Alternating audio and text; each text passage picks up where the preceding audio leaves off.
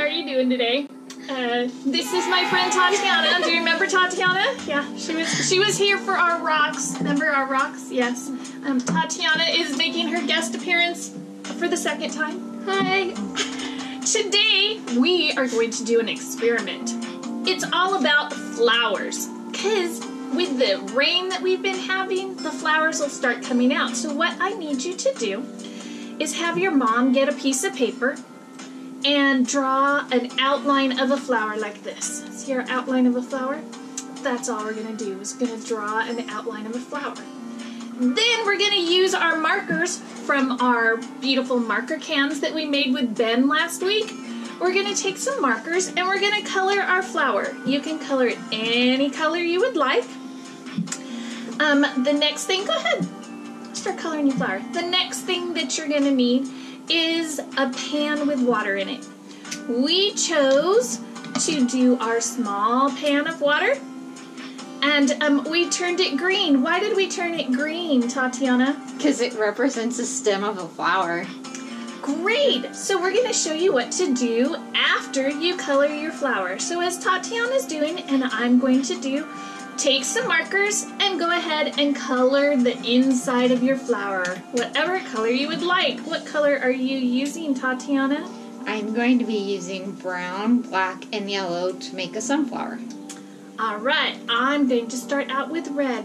So here we go. Go ahead and color your flower, friends.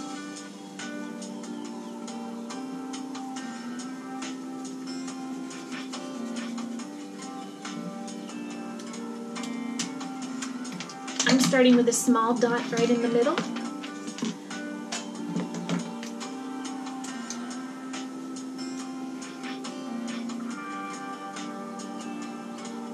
Then I'm going to use purple. This is my purple marker.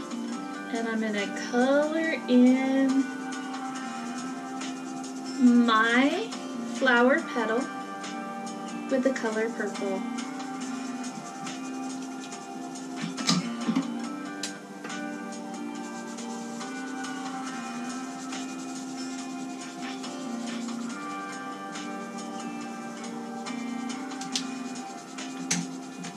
Then I'm going to use the color green and color in another petal green.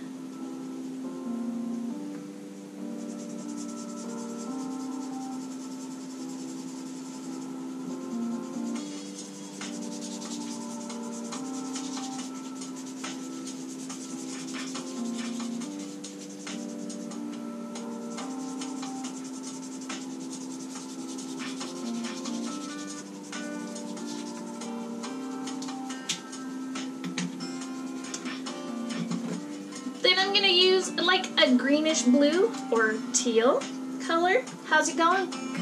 Good. My sunflower's coming along.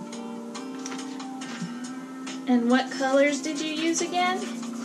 I used brown in the center, and then I put black dots in the middle of that, and the petals are yellow. Very nice. It's like a sunflower.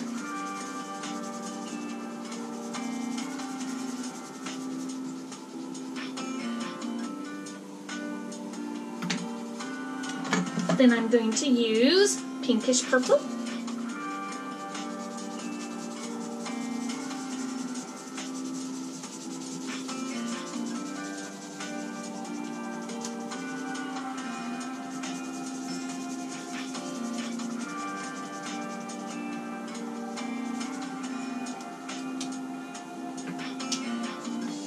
Then I'm going to snag from hers blue.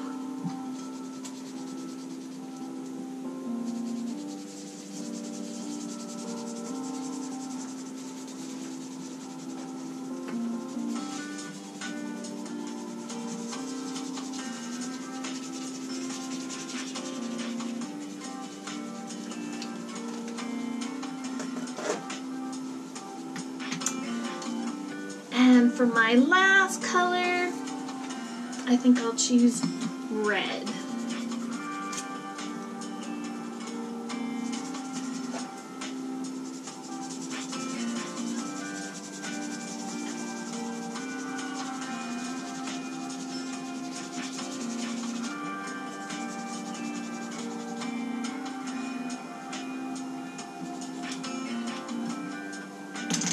Then I'm gonna put my markers back in my can.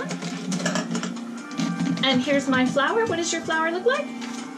Awesome, see our flowers? Very cool. But now we have to cut them out. So we're gonna need a pair of scissors, which your mom or your dad or one of your siblings can help you to cut around the outside of the flower.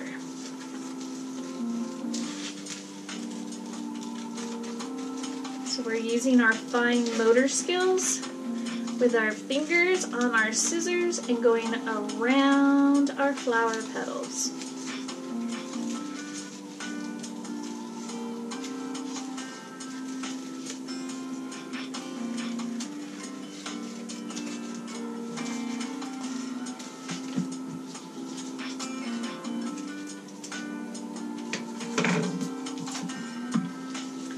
So you have your flower all cut out. You're going to need to let the ink from your marker dry for your petals for this experiment. So if it's not dry, go ahead and set it aside for a few minutes and let it dry.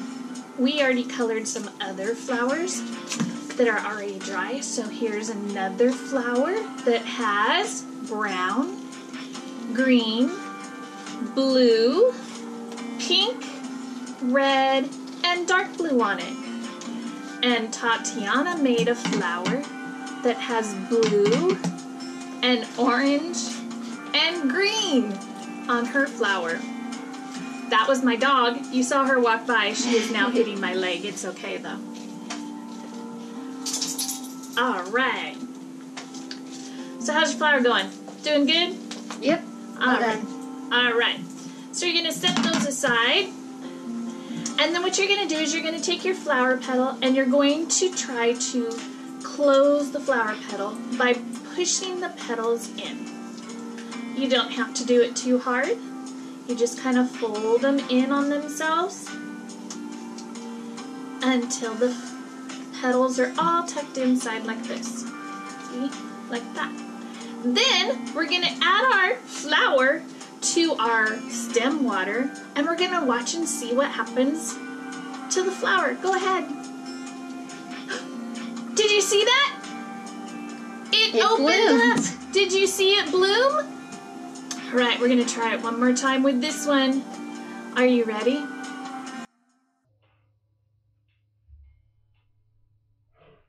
Did you see that? That one opened up again too. Did you see it? Do you see our flowers? Our flowers are all bloomed in our water.